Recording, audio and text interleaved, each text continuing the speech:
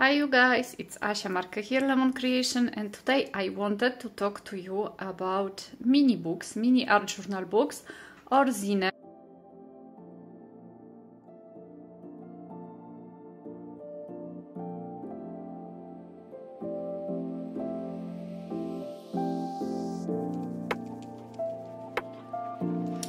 So if you follow me on Instagram, you probably seen already reels and my posts about those two books I created recently.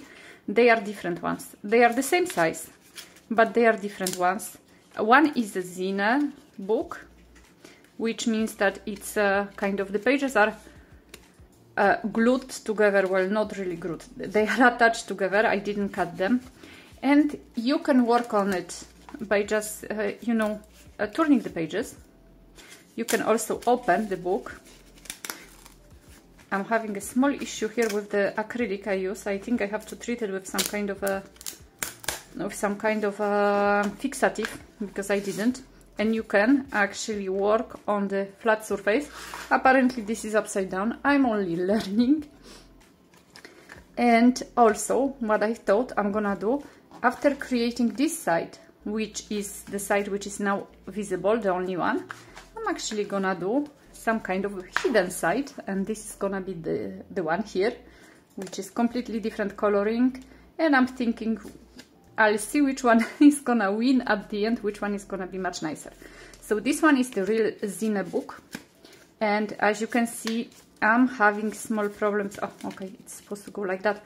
I created this one on the mixed media paper. Mixed media paper, it's actually around 200, I think 180 grams, so it's quite a thick paper. On top of that, I add a lot of acrylics, so that's why I have the small imperfection here, the pages which are not completely aligned, because you have to be super precise when you fold them. The best is to use scoring board and this kind of bone knife, or I'm not sure how is it called. But even though I use that, I didn't use scoring board though. I'm having these small issues which can be due to the a little, either not the proper folding, or maybe the paper size, which is not perfect. I'm not sure.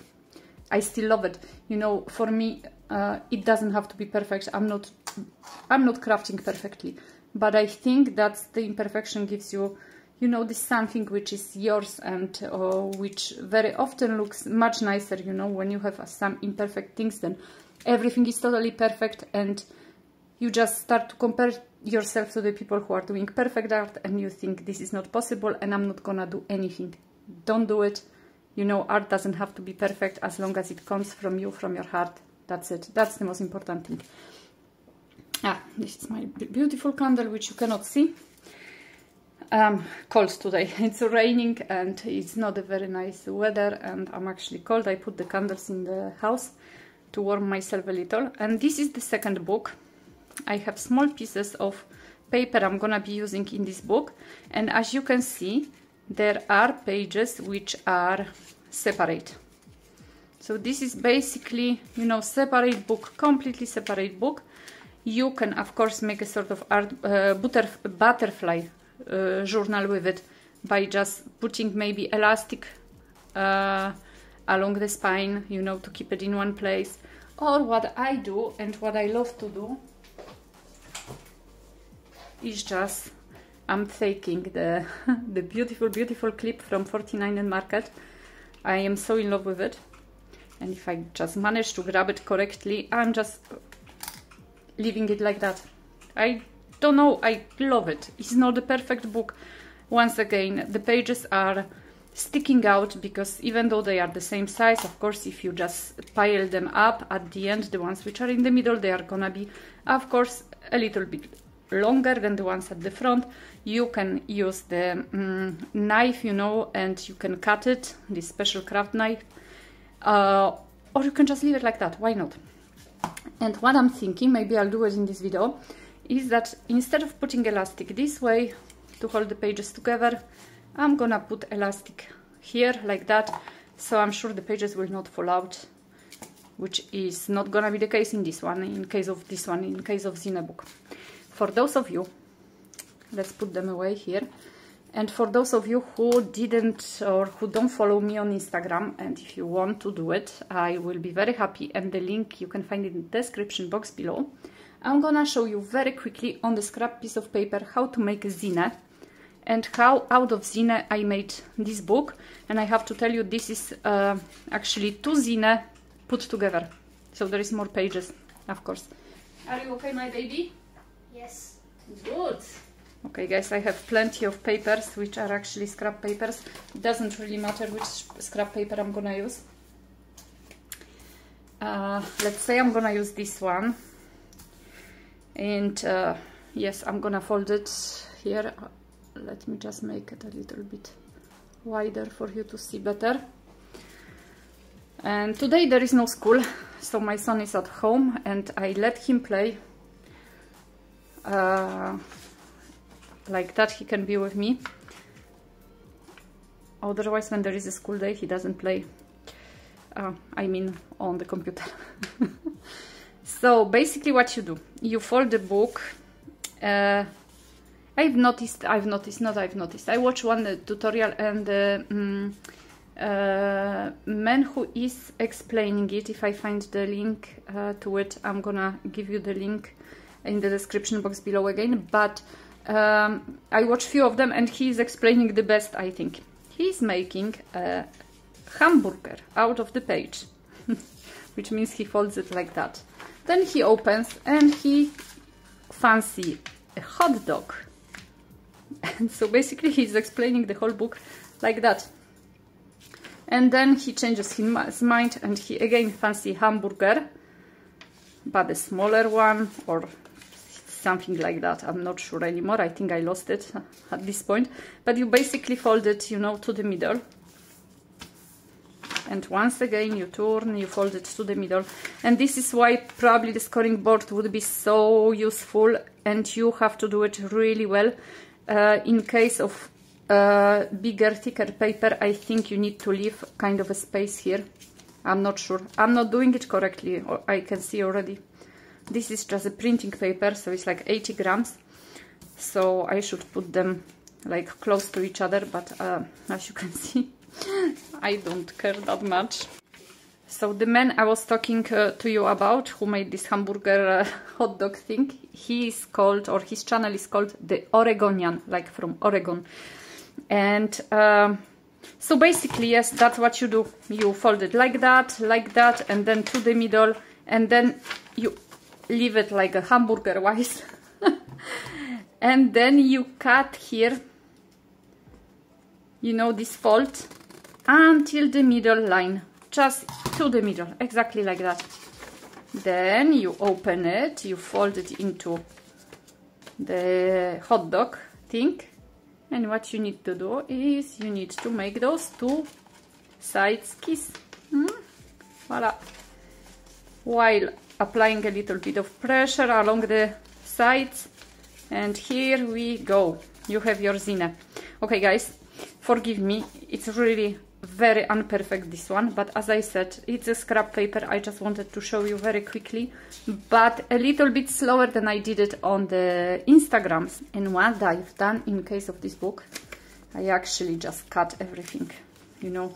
I just took my scissors, and here when you see that the sides are not cut, I just use my scissors, and with eyeballing, just simply I cut it.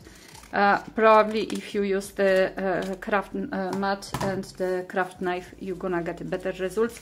And then after cutting the sides, I also cut the sides, not like that. I put a little bit of more effort into that, because right now I'm just showing you. But like that, I got my book. You can of course do it by, you know, measuring a piece of paper. You know, you can measure, cut the pages, fold them, but I think this is not a bad way to do it, especially if your paper is not very thick. So this is how you do this zine book. I don't know why. I know why is it called zine. If I remember correctly, it's because it's the first books which happen like that. They were made from the magazine pages, and I think that's the end, you know, magazine, zine book or zine book. And what I wanted to do today is I work a little bit in this one, but I'm thinking I'm gonna work a little bit in this one. This one still has no title. What I've done here with the first page, I use Maremi Small Art tissue on a paper or rice paper, and I made a small transfer to match it. And I added some spots, like some drops, small circles with the still one of the favorite Uni Ball Signo white pigment ink. This is just a normal pen, but it works quite nice, of course, if your mediums are dry. I've done already one page. I will try to actually, I hope, I'm gonna show you anyway. I hope I'm gonna post it before I post this video so you can see it. If not, well, you have a preview. This one was very easy to make. So, my dear friends, what I do is I take a pieces of old books, the oldest the better, and my Uni Pin fine liner, and then I just draw. So I'm gonna put this aside and let's concentrate on the hearts. And I am thinking if I'm gonna use my own stamps or if I'm gonna use something else. No, I'm gonna actually use this one. Theo! Ça va? Guys, sometimes I really need your opinion before I post. Okay, let's go for this one. Because, not sure if you can see, you cannot see. Okay, you can see now. Because this one has this part, you know, which is a little bit similar to these traces I made with the white acrylic, so that's why I'm gonna use this one. Of course, in the description box below you're gonna get a link to my shop, and I'll be so happy if you had a look and make an order. That would be so nice. Okay, let's go. Because here I have them on the bottom, then I'm gonna put them on the top, or I'm gonna put the stamp on the top. I should remove this one so I can have it. Oh, of course it's gonna be loop-sided, because it's very rarely when I do something straight, which is very annoying. Look guys, okay, it's not the same, you can agree with me, it's not entirely the same, the color, but it's not a big deal, because what I'm gonna do right now, Snowflake acrylic, one of the best. Got a little bit of acrylic all over me. I spoke with Marta, Marta Łapkowska, not that long ago, and she told me that she never gets dirty. I don't know how she does that. I know some of you don't get dirty also. I am just the opposite. And the only thing which is actually annoying me in all of that is that I actually get dirty, and later, you know, I have dirty hands because some of the paints are not coming off very easily. But otherwise, when I'm crafting, it doesn't bother me that much, but afterwards, yes, it does. I like to be proper. Okay, super. And I still have paint left, so let's open randomly and make a little bit more splatter. I've noticed splatter can be so much different depending on the paintbrush you use, depending on the way you actually tap or hit the paintbrush, of the water you use, of the medium you use, medium paint or spray or whatever. While I do that, I'm gonna show you another technique learned from Catron. When you dry your acrylics, especially when they are on the already made background, like a gesso background, you don't dry them until the very end. So look at these ones here. They are still watery. I hope you can see those two dots.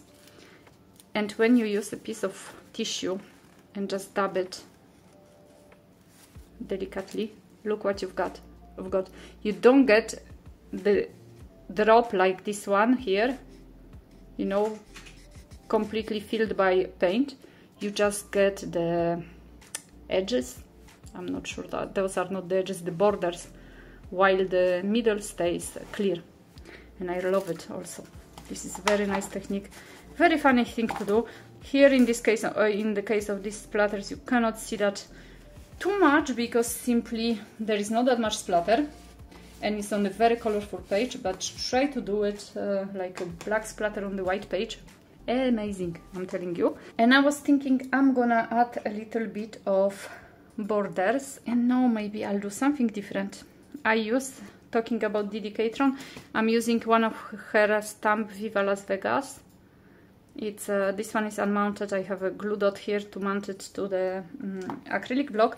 Take my glue because this one is actually dry already, and this is a temporary glue which is holding very well. And that's what I'm gonna do. I'm gonna separate the pages. This one is actually not dry because I didn't dry this one. So let's see if I can do the trick with the dots here. Can you see that, guys? It's really nice. I find it really, really nice. Look. It's kind of like oxidize effect, like you would use your distress oxides also. And let's go and add a little bit of this stamp. This is kind of funky stamp, also with numbers, no, with, well, numbers and alphabet. So it's kind of up my alley. Let's put it like that, a little bit from the middle. I align the block with the middle of the book. That's so cool. And what are we gonna do with the other one? I'm not sure if I'm gonna... The best would be to add it a little bit here, which means that I don't need this part, which means that now my small book I made will come handy because I can cover this part and I can just place this one here like that, doing my little bit of masking. Oh, my washing machine finished. Theo, can you go and do the washing for me, Dudu? No. I don't know if you hear that, guys, but he said straight away no. And let's add a little bit here. Okay, I love it.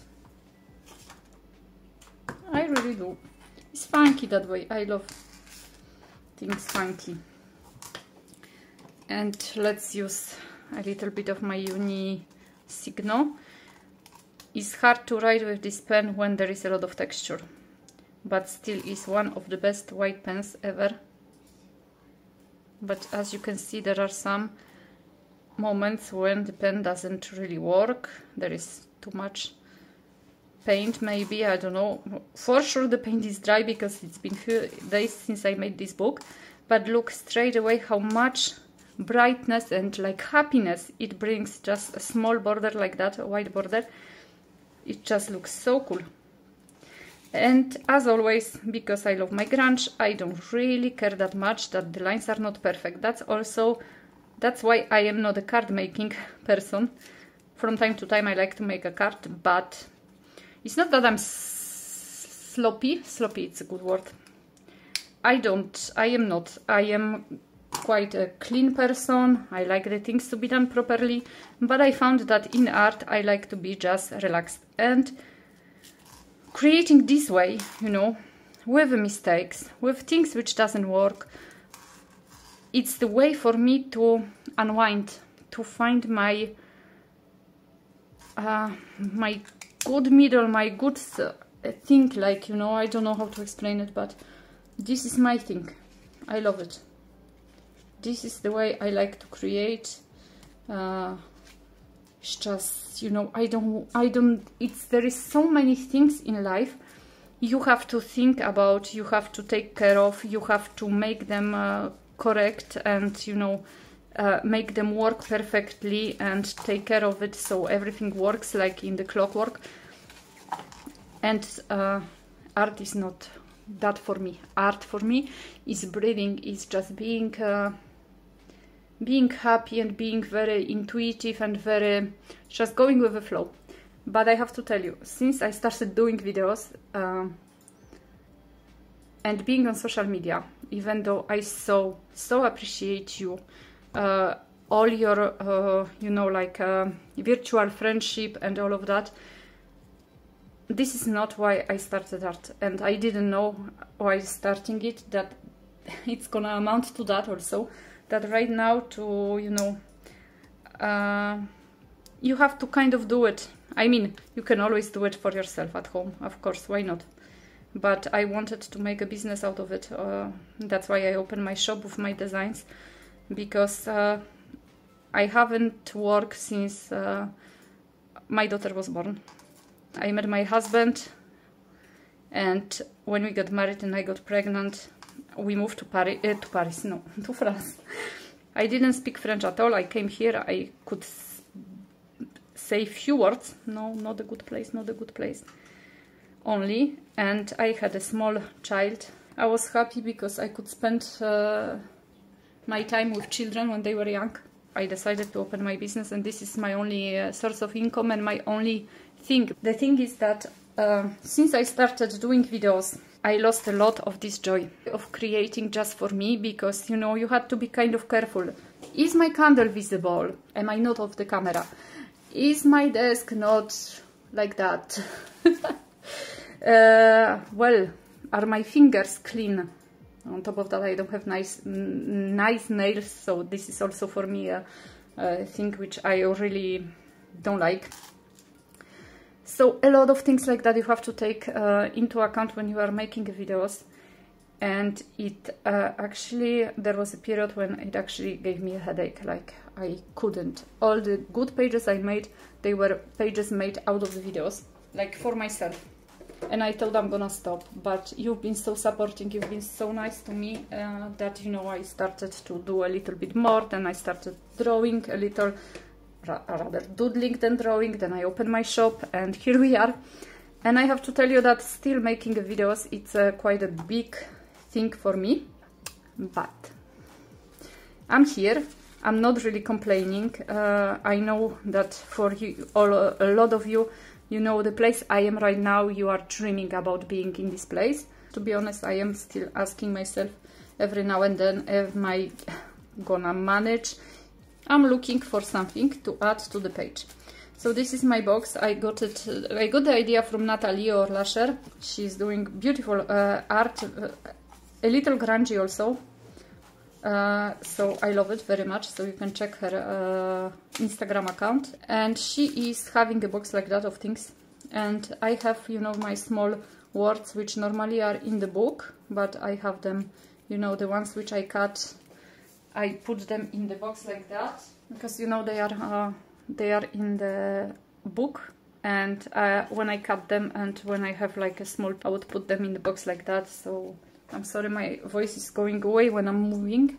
My son is so cool. He's playing and he's not speaking at all. So cool. And so I'm gonna use this piece of paper. This is the piece I got from some old book. I'm gonna make it a tiny bit smaller. And I decided to use the text from the book because it will match, of course, the hearts. Okay.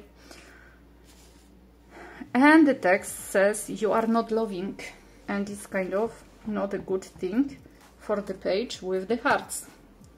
But where am I gonna put it? This is always a headache for me where to put the wordings. But guys, let's go here. I'm gonna put it like that for you, and let's cross it out.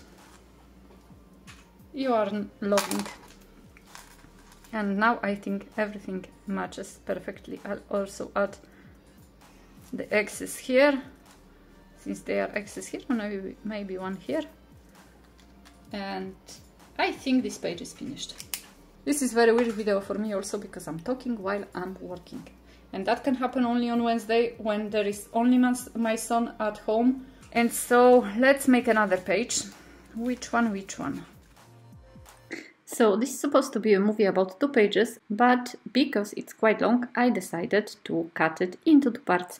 Next part is coming very soon, so please join me in my next video. For now, I'm sending you big hugs. Thank you for being here and listening to me going on and on and on about all aspects of my creative process.